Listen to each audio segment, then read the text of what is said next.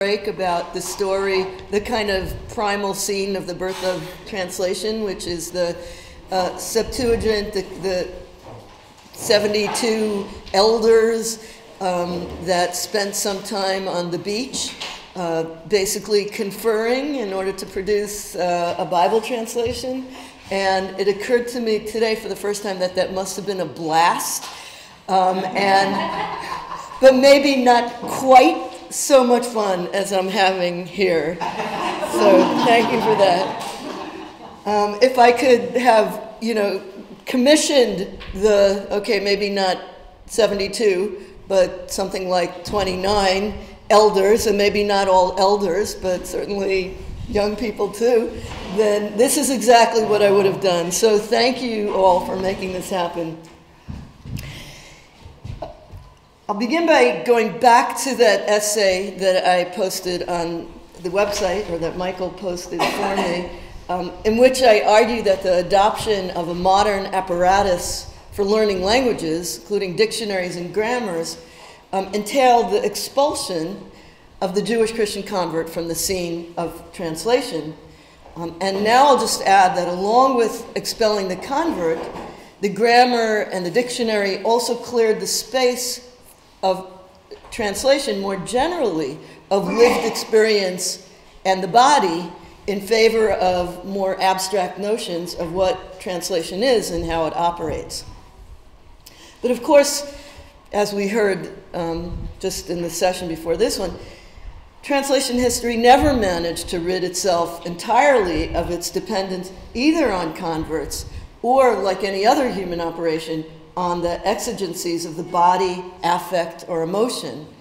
The German missionary who spoke of the mess and filth that was the Jewish tongue produced the translation he did not only through academic evaluations of linguistic equivalence or rational considerations of how best to reach his target audience, the visceral revulsion he felt for the Jewish jargon and its speakers manifested itself in a particular style, a Germanizing style that he himself felt was purifying.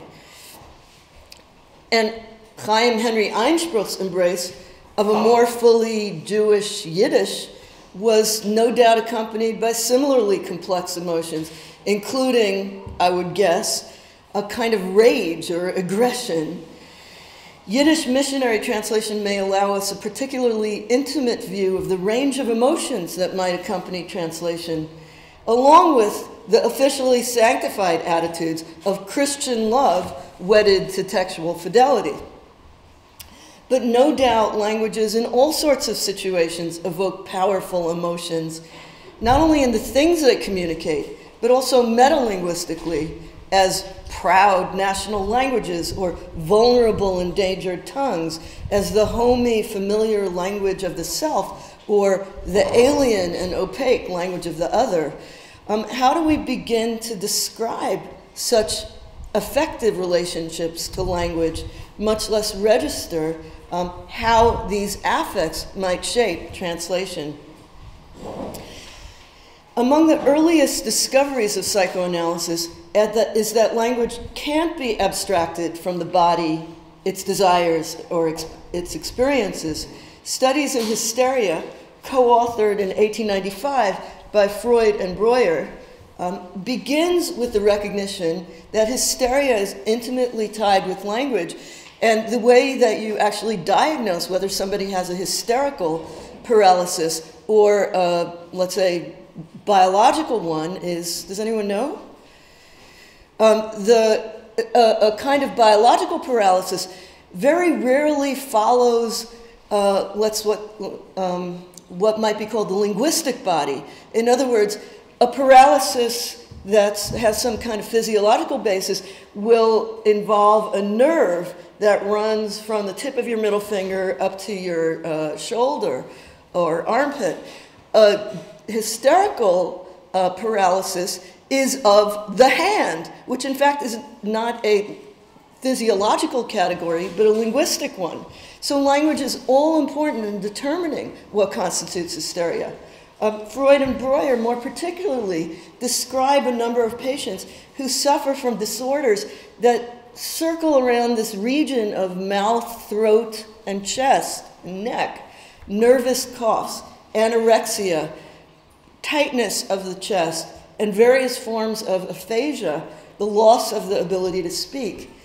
In their attempts to interpret these symptoms, Freud and Breuer laid the grounds for a theory that could travel the pathways between affect and sign, body and language. And these pathways are not limited to the pathological manifestation of mental suffering and physical symptom. They also are generally true for all individuals. The body always functions as a sign system, cultural and physiological at the same time. And the example that Freud gives is blushing, which expresses the inner affect of embarrassment or perhaps sexual desire, while also communicating with others in extremely culturally conditioned ways. And you think about the connection between gender and blushing in the courtship scene. In describing this inter-articulation of language and body, Freud and Breuer relied heavily on metaphors of translation and conversion, which I think people here know. The model they constructed was designed to explain the mysteries of hysteria, but read within the context of the cultural term and translation studies, psychoanalysis may also provide us new tools in the wider effort to bring back the body, emotions, and the mess of human experience into the study of translation. It's by now well known, and certainly in this room, that translation served as a central metaphor in the development of psychoanalysis. Freud's basic understanding of the psyche was as a dynamic system connected in all its dimensions through translation, and he used a variety of terms for translation, German terms, Übersetzung, Übertragung. The psyche, and I'm sorry that my German is basically Yiddish. Though in Yiddish you'd say Übersetzung. The psyche has at its commands many languages and many types of languages. Can I still use that? Oh, I can, yeah. Dreams are essentially, in Freud's terms, hieroglyphics, pictorial translations of, for instance, socially unacceptable wishes. A psychoanalytic session involves the translation of dream images into spoken descriptions. The psychoanalytic interpretation is yet a further resignification, rewording, rewriting, but one which ideally translates these images and their verbal description back into their original significations. The all-important psychic operation of transference, whereby relations with the analyst stand in with relations with your mother, stand in for, is called in German Übersetzungsliebe, which is a word that we need in this room. It could be translated love, or even possibly translation love. In one particularly elaborate expansion of the metaphor, and there are many, Freud described hysterical symptomology as a pictographic script, which we were able to read once we had discovered a few cases of bilingualism. Freud seems to be alluding here to the Rosetta Stone and other similar multilingual monuments in which parallel texts in, for instance, Demotic Greek or hieroglyphics allowed linguists to finally crack the code on the stone, or to finally crack the code of hieroglyphics. Hysterical symptoms also seem to occur in broader patterns, and the first code Freud cracked was the connection between the emotion of disgust and symptoms of the mouth, and in particular, the tussis nervosa, the nervous cough. And I'll note here that this term combines affect, right, nervosa, and physical symptom, the cough, but it does so through another translation into Latin, a kind of distancing academic medical tongue. Exactly what to do with it, I'm not sure. So translation works in at least two different modes in such psychic processes. On the one hand, it expresses this translation from trauma to symptom, expresses suffering in the body, and it's because it's in some sense a faithful translation that interpretation and psychoanalysis can reconstruct that lost original experience. On the other hand, it's in the very nature of such psychic translation from suffering or trauma or desire to symptom that it evades direct expression, it censors, forgets, misdirects. This mode of indirection is not limited to neurotic speech. The different registers of language and the different languages that we all use enable speakers both to express and to conceal.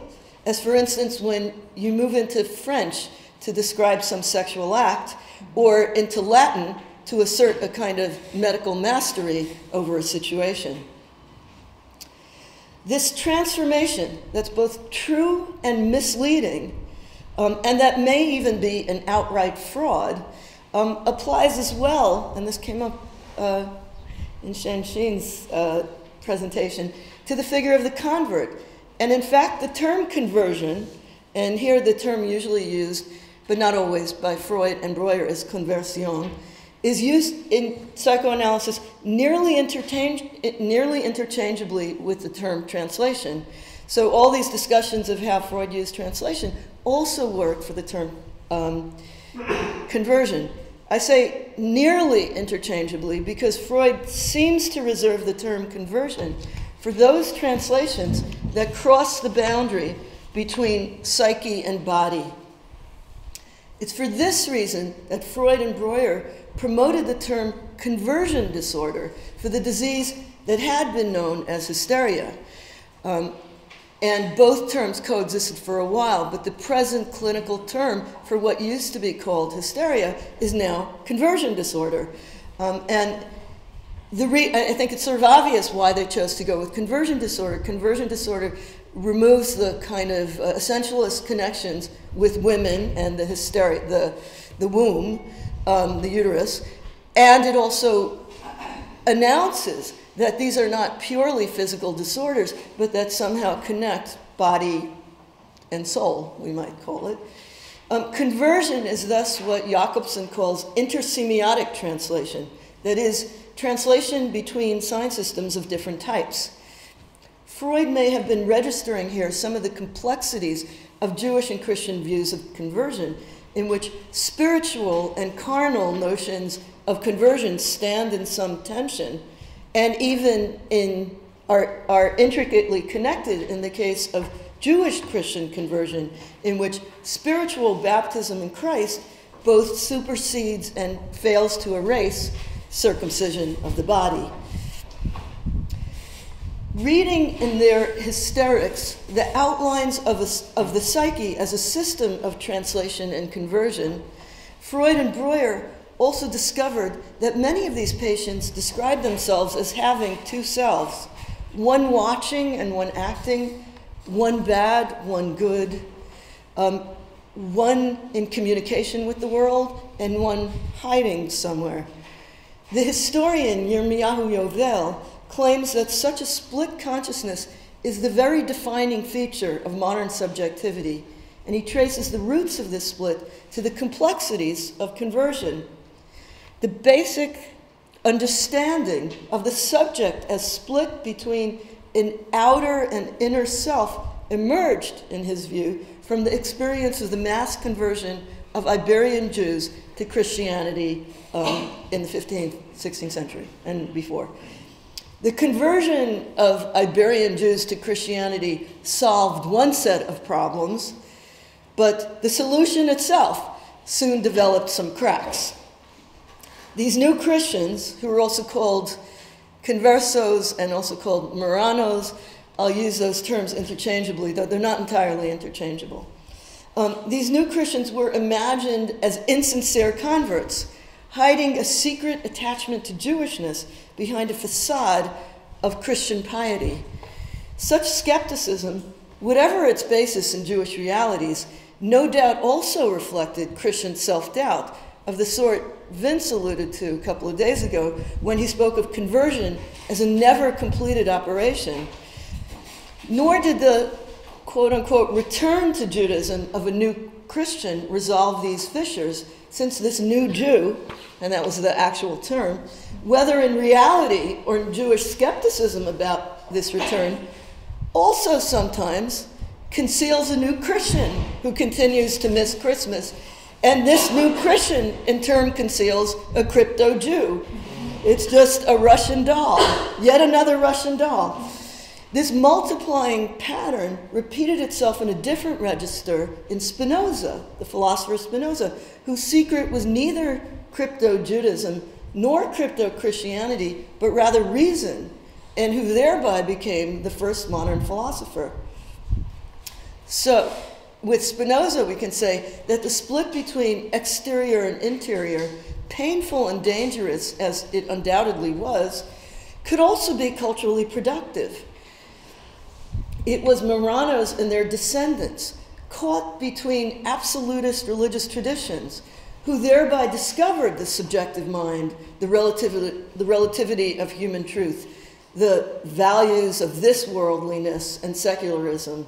That is to say, it was Marranos who invented modernity and the modern self for themselves, but eventually for all of us.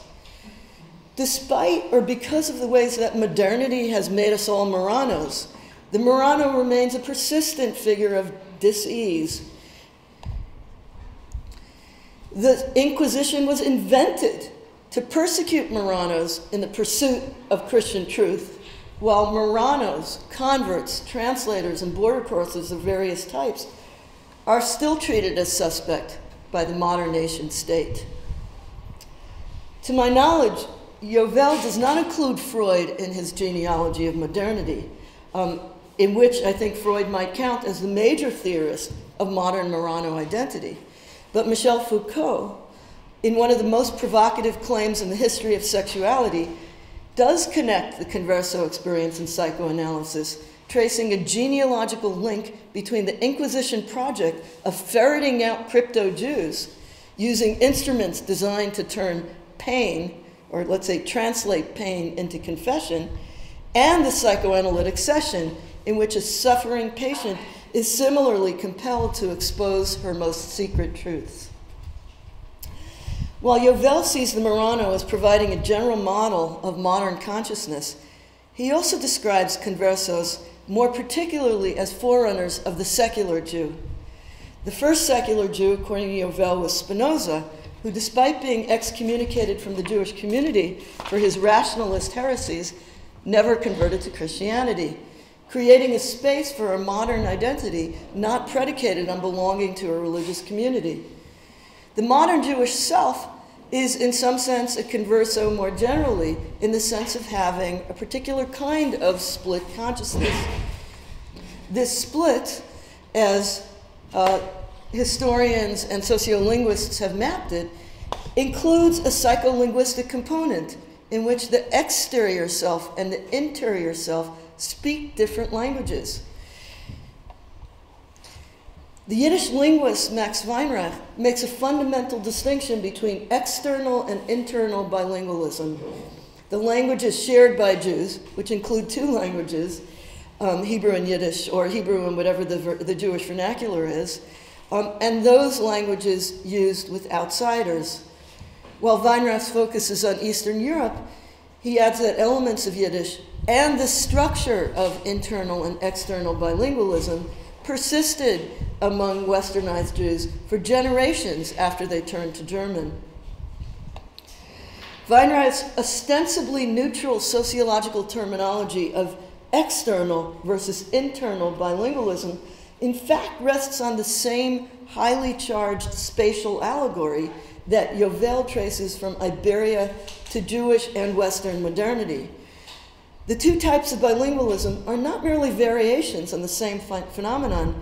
They also carry with them an implicit structure and ideology that distinguishes external facade from hidden essence, authentic speech from superficial performance. With these terms, Weinreich taps into a tacit but widely shared ideology about Jewishness and language.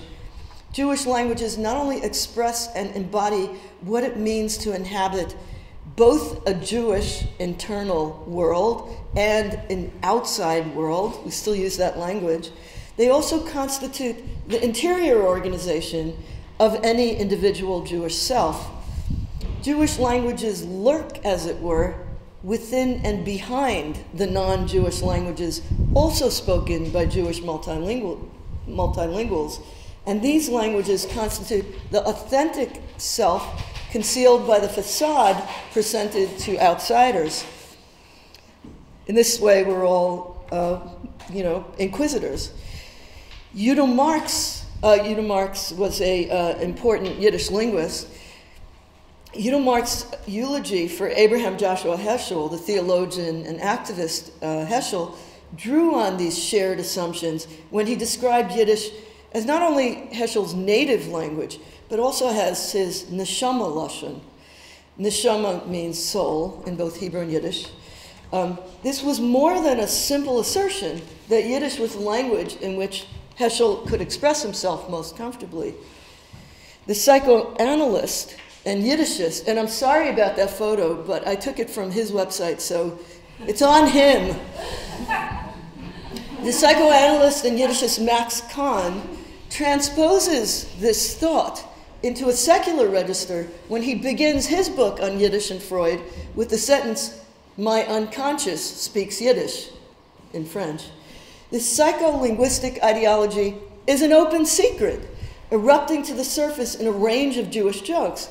As for instance, this one, and I think I told another one last time I was here, so I'm not going to repeat that one, but Mrs. Cowan is at the country club, and the waiter at this fancy country club spills her soup in her lap, and she says, "Eigewalt," whatever that means. I could tell this is totally hysterical in this crowd, but Eigewalt being a kind of, the Yiddish that she then claims not to know. The phenomenon of linguistic interference, the pressure of an unspoken language on the one being spoken, is here given a much stronger emotional charge. Linguistic interference is not just a kind of grammatical effect or a kind of syntactical effect. Rather, it names a profound battle between more superficial and deeper strata of the Jewish self, between a language that represents the thin veneer, the acculturated facade, and the suppressed but indelible tongue that is always threatening to break through. This psychic architecture, as Yovel makes clear about the split self more generally, is not the particular property of Jews, nor indeed was it discovered by psychoanalysis.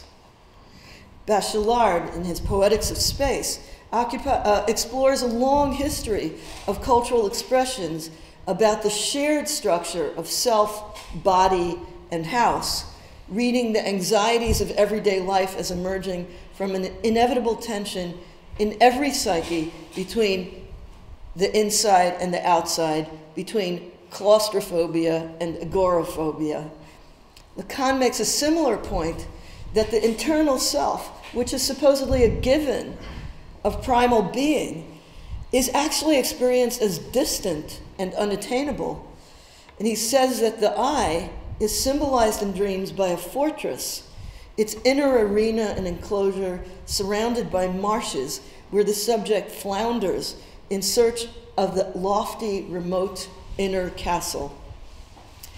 But this distinction between inner and outer, secret and revealed, took on a particular force within Jewish emancipation and enlightenment, the Haskalah, when it was charged with the task of producing a Jew who might be integrated into the modern nation state. In service of such modernization and citizenship, a famous Haskalah slogan directs Jews to be a man in the streets and a Jew at home. That this advice was also about language is clear enough from the 1866 poem from which the slogan was taken, Yehuda Leib Gordon's Hakitza Ami, Wake Up, My People, which exhorts the Jew to speak in the language of the Gentile neighbors who stretch out their hands to you in peace. Whatever Gordon may have meant by recommending to Jews in this poem that they keep their Jewishness at home, Jewish nationalists took it as unwelcome advice to hide the Jew within us as contraband merchandise in the secrecy of our tent, as if it were a disgrace to be known as a Jew. Both sides of the Jewish assimilationist nationalist spectrum thus developed an ideology of the split self, and both these ideologies placed Yiddish beneath or within European languages. For modernizers and reformers, Yiddish was lower because it was the language that needed to be suppressed for Jews to be accepted as citizens of the state. But the language of ideology understates the visceral charge of these attitudes. Yiddish was the despised jargon, the filthy language of the Eastern European unwashed masses, the language of women and of traditional Jews. This lowness of Yiddish among diaspora nationalists who worked to ideologically recuperate the language was not denied, but rather transvalued. Yiddish was still low, but this lowness now signified proud working class affiliations, Jewish intimacy and at-homeness, Jewish interiority as well as authenticity.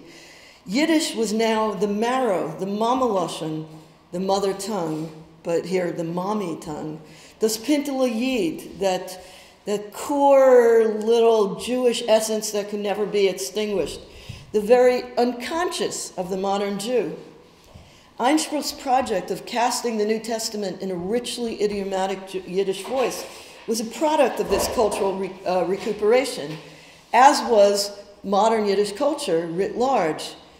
But the recuperation of Yiddish is also intimately bound up with the history of psychoanalysis, although for reasons I'll explore, this is a story that requires us to dig beneath the surface of the German text.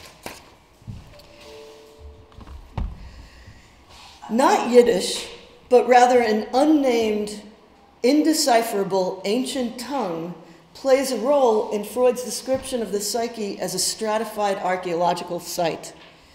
The primary model he used for understanding the dimensions of the self. In one of his earliest papers on hysteria, published in 1895, the same year as the book came out, Freud wrote, "Imagine that an explorer arrives in a little-known region where his interest is aroused by an expanse of ruins, with remains of walls, fragments of columns, tablets with half-effaced and unreadable inscriptions. He may content himself with inspecting what lies exposed to view, with questioning the inhabitants that live in the vicinity. But he may act differently. He may have brought picks, shovels, and spades with him. He may clear away the rubbish and uncover what lies buried. If his work is crowned with success, the discoveries are self-explanatory. The numerous inscriptions, by good luck, may be bilingual, revealing an alphabet and a language, and when they have been deciphered and translated, they may yield undreamed of information about the events of the remote past, to commemorate which the monuments were built." To translate, the self is a rune, that I can relate to, in which events of the remote past lie buried under layers of sediment. The psychoanalyst is a traveler with a shovel, rejecting the tall tales of present-day inhabitants, which is to say, whatever information you get from the patient herself and her family, in favor of spade work and his own interpretation and translation. The monument is a symptom, dream, or other barely legible manifestation of a long-buried event. The curious detail of the bilingual inscription was no doubt suggested to Freud by the Rosetta Stone, which is only the most famous of the various multilingual monuments deciphered in the course of the 19th century. And I think you know that Freud was very interested in antiquities. But the hieroglyphics and demotic of the Rosetta Stone may themselves have been suggested to Freud because what he's describing in this elaborate model is Jewish hysteria. That is, the hysteria of the Viennese Jewish multilinguals whose languages played such an important role in their symptoms. More particularly, the figure translated into the language of archaeology is Anna O, the first and by far the most important study in the hysteria book. She was Freud's patient, And she came up with both the practice and the term talking cure. And as is evident in the German text, but not in the English one, English translation, this term was coined in English during a period in which Anna O's hysteria manifested itself as the inability to speak German.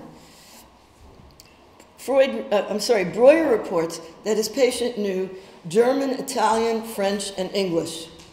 Among the earliest signs of her hysteria was paralysis of the right side, accompanied by a deep functional disorganization of speech. Anna O first looked for words she could not find. Then her speech lost all grammatical structure. The syntax was missing, as was the conjugation of verbs. As the disorder developed, she could find almost no words at all, unless she painfully pieced together a sentence out of 4 or 5 different languages. You should all be so lucky to have this kind of hysteria, which unfortunately also made her almost incomprehensible. Whenever, and now I'm quoting Breuer, whenever she attempted to write, she used the same jargon, demselben Jargon.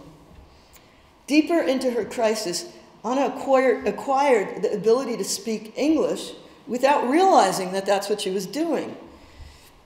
According to Breuer, English was both a pathological symptom of her aphasia, her German aphasia, and a psychic compensation, an accidental workaround for the German words she couldn't bring herself to speak, that she discovered accidentally when one night, tormented by hallucinations of snakes at her father's sickbed, Anna tried to pray, but all that came to her was an English nursery rhyme, all the king's horses and all the king's men. Breuer subjected his very interesting and beautiful young patient to a kind of public performance of her symptoms, a kind of practice of the day. This isn't Anna O, this is, I think, Charcot. Before the eyes of visiting doctors, Anna read a French or Italian text she had been handed by sight reading an excellent English translation with astonishing rapidity and fluency. Unfortunately, later, Anna lost even this ability, which might have made her some money. This hysterical aphasia, I would suggest, may actually have biblical resonances. Psalm 137 asks, "How can we sing the songs of the Lord in a foreign land?" The next verse is very nearly a proleptic paraphrase of Anna O's hysterical symptoms. "If I forget you, Jerusalem, may my right hand forget its skill. May my tongue cling to the roof of my mouth." If Jewish languages have a long history, so may their forgetting and loss. The languages missing in Breuer's catalog of Anna O's languages are, of course, Jewish languages, and especially Yiddish, which at least one critic supposes to have been the native tongue not only of Anna O, but also of Breuer and maybe Freud as well. We've known since 1953, when Ernest Jones revealed her identity in his Freud biography, that Anna O was the cover for Bertha Pappenheim, a well-known Orthodox Jewish feminist who founded and served as the first president of the Jüdische Frauenbund, the Jewish Women's League, among many other activities. The gap between the paralyzed hysteric and energetic activist, the young woman, half palindrome, half zero, Anna O, who in her suffering Breuer thought might be better off dead, and the mature woman who stepped forth so vigorously onto the public stage, is sometimes resolved through a feminist reading of hysteria as feminine protest against the constraints of bourgeois life, which is first expressed as illness and then healed through activism. But this point can be made more specific. Anna O and Bertha Pappenheim are connected because they are both translators. The first is a hysterical translator, and the second, a feminist Jewish translator. While Breuer fails to mention the language Anna O might have prayed in, The very first sentence of Elizabeth Lentz's biography of Pappenheim asserts that as an Orthodox Jew, Pappenheim knew both Hebrew and Yiddish well. Her father was a recent immigrant from the eastern regions of the Austro-Hungarian Empire. And she adapted traditional Hebrew prayers in German, also translating from and into Yiddish. Along with her important translation of Mary Wollstonecraft's Vindication of the Rights of Women, Pappenheim also translated the Yiddish Women's Bible, the Tzenorena, the major text of Jewish women's religiosity from 1623 to the advent of Germanization, which spelled the end to the Women's Bible as well as to an entire genre of Yiddish women's literature. And I don't know if I should say just another word or this, but I don't know how many of you know that there's an entire literature in Yiddish, which is called Yiddish women's literature, published in a distinctive script, which includes many translations of the Bible directed at women. And this was a kind of gendered variation of the Protestant Reformation, which is directed toward uneducated people, including women.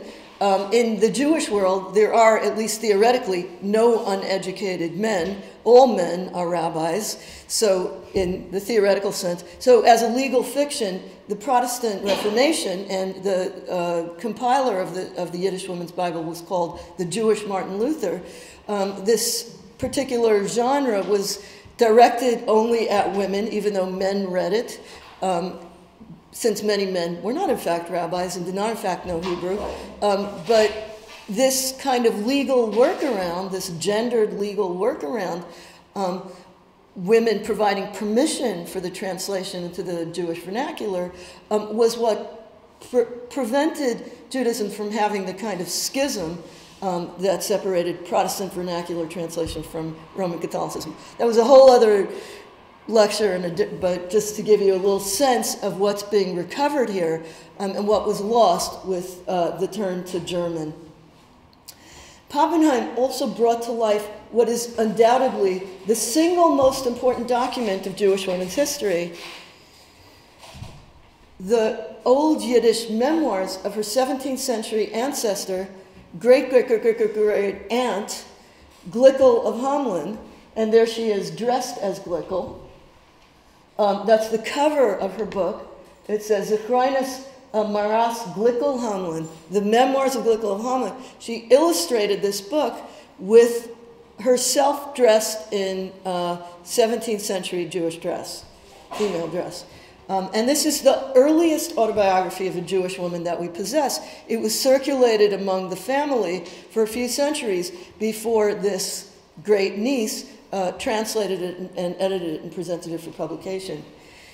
Pappenheim also used Yiddish in the course of her feminist activism.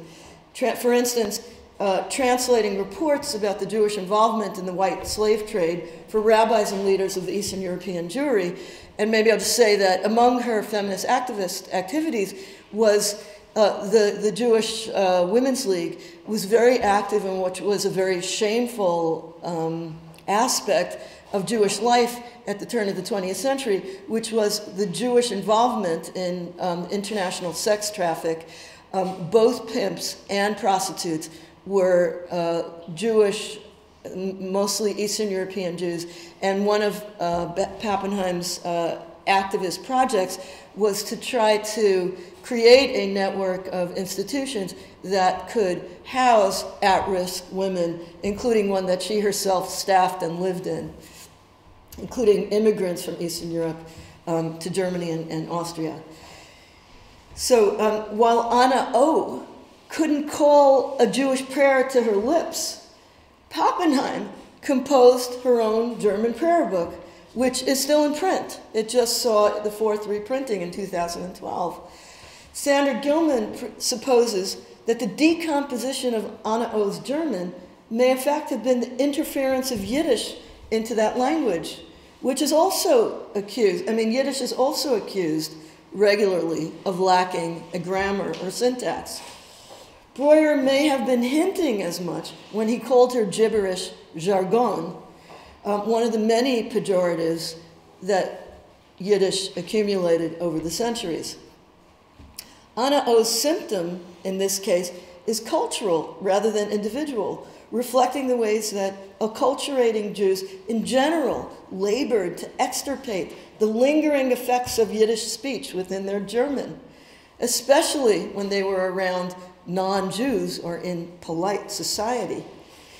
They tried to suppress the accent, the intonations, the gesticulations that everyone, Jews and anti-Semites, called Mauscheln or Judelin, which means to speak like a Jew.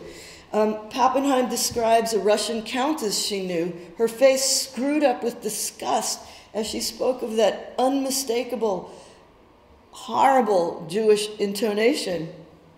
If Yiddish indeed is among those other languages that played a role in Anna O's hysteria, neither the language nor the disgust it evokes are speakable in studies in hysteria, forming an even more occluded stratum beneath Anna O's lost German. If Anna O's suffering remained uncured because it was never fully articulated, this suffering may have been alleviated not only through Pappenheim's feminist activism, but also, and more specifically, through her feminist Yiddish translation, which reclaimed Yiddish not only as the denigrated jargon of Jews that they labored to suppress, but also more specifically as the denigrated language of Jewish women. Not only anti-Semitism, but also Jewish patriarchy contributed to the denigration of Yiddish by men who looked down on women's lack of Hebrew and who feared themselves tainted by their own unavoidable associations with a language marked as female. Pappenheim's translation of Yiddish women's literature was part of a much larger early 20th century Jewish renaissance among German-speaking Jews, which mobilized translation, education, and activism to restore the connection between modern Jews and their own tradition. And I think Shenjin's, Wilhelm's translation of Taoist material is part of the same zeitgeist of looking to the East. For Jews, it was the Jewish East. For Germans, it was East more general, as a way to revive what was considered a kind of desiccated and deracinated culture.